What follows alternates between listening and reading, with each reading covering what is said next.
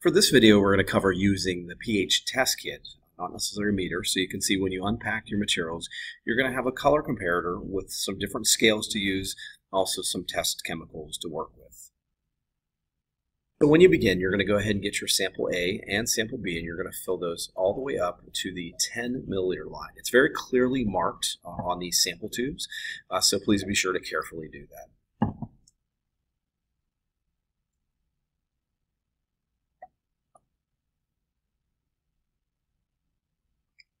Now you're going to use your indicator solution, and you're going to add approximately 10 drops, being careful to not let the dropper touch the test tube while you're dropping it in there.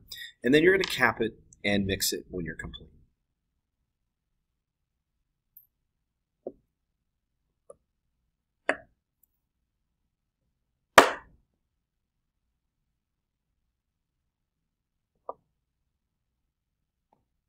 So once you have your sample water treated, you're going to go ahead and select the color scale that most closely resembles your sample. One of the color scales is more acidic and one is more basic. In our case here, we're looking at one that is more basic. In this case, we're going to go ahead and compare our colors, and you can see that this most closely resembles 7.5 as our pH. So we're slightly basic. And as always, you're going to report your results to your data collector.